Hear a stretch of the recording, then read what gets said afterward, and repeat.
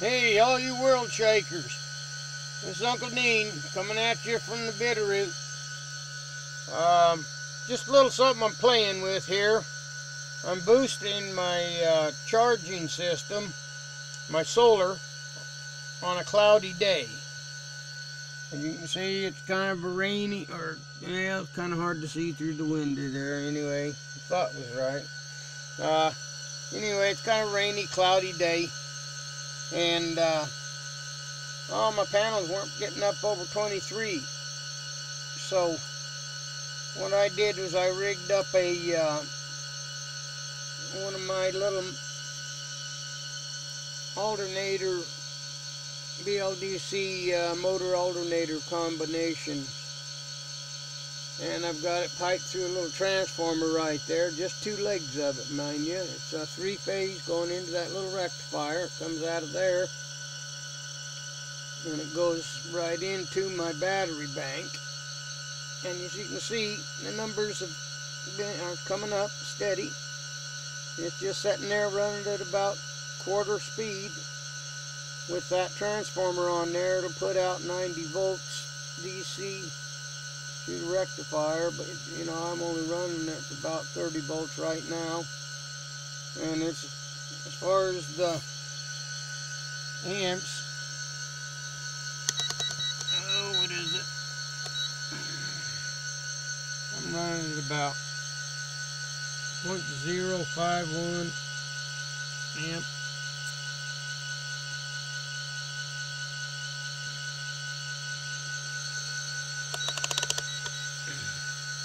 As you can see, it don't take a lot.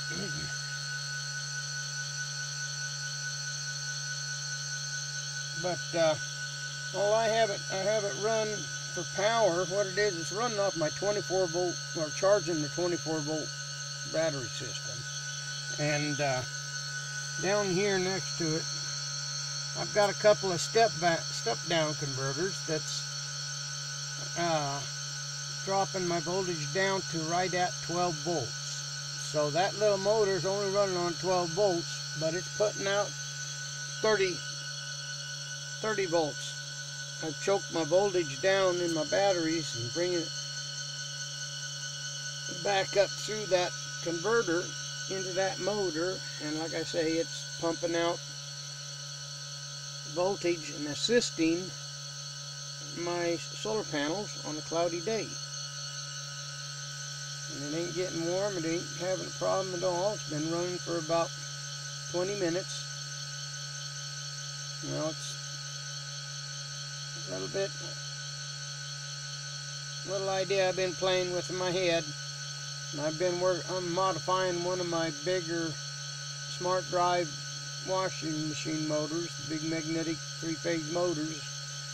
I'm modifying one of them right now to do the same thing, but in spades.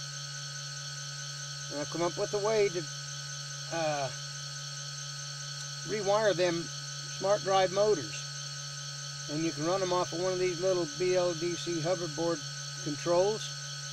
Yeah, it's really easy. All you do is go in and cut the connector between the first pickup on all 3 phases, where the wire, your output wire comes out. Yeah, you just follow that right to the first pickups on each phase and clip the wire going to the next pickup. And then you take those 3 separate pickups that you have and tie them together, tie the leads together that you just cut. Now those 3 pickups will run that smart drive motor just off of 3 pickups. And the rest of those pickups you take and solder on wires onto those 3 leads now that hook to the rest of those pickups. You know, it might be 36 or what have you in that motor.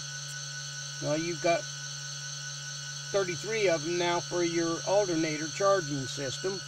Sorry, I kind of got the jabber in there and took the eyes off the focus here, but anyway, you create 2 separate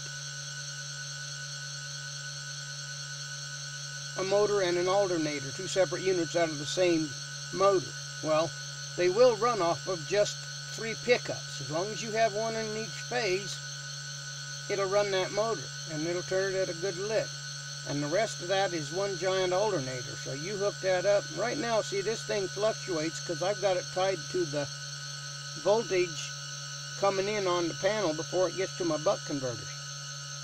See, it's running off of the flow from my solar system, so before it even gets to my battery powers, or my battery system, through that MPPT. And so it doesn't really affect the batteries other than what extra it gets. It throws into them, and they fluctuate up and down, but it's been hanging above 24 volts, and I can speed it up through that with a little motor control here, as you can see.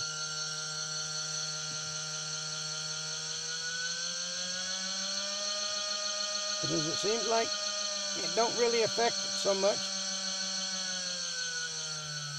on higher voltages, on higher speeds, excuse me.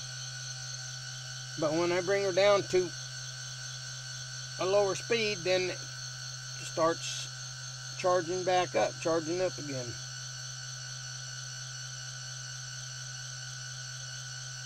And it's not running off the batteries at all. It's just pumping its juice into them batteries, but it's all according, and the speed of the motor is maintained by the voltage or the amps coming in out of the panels. Not necessarily voltage, but the amperage coming in. As you can see, I've got, let's see, 23 in the panel. It's at 3.3 continuity amps, 24.6 in the batteries. So according to that, they don't never read the same, but you can see. Anyway, it helps. Get just the opposite effect sometimes. Anyways, I think my big unit will do better, because these little hoverboard motors, you know, they on their best day they only put out like 350 watts. So anyway, I'll let you guys know what happens on the next go around. I'll see if I can show you how I modify this motor. Hopefully you people that are on the ball will understand what I just told you about rewiring them smart drives and hoverboard motors. Either way, you can make a heck of a little power station out of these, and if you juggle your power around from one battery to another, you can leapfrog and charge them batteries vice versa, and keep your power system up at a high level. Anyway, it's Uncle Dean coming at you from the Bitterroot Wilderness of Idaho. I just kind of wanted to show you guys what I've been a monkeying with. I hadn't done a video for a day or two, and anyway, keep digging for the truth. Show the world you care. Give the knowledge away. Conquer the world, people. It's yours. Have a good one. Take care, Dylan.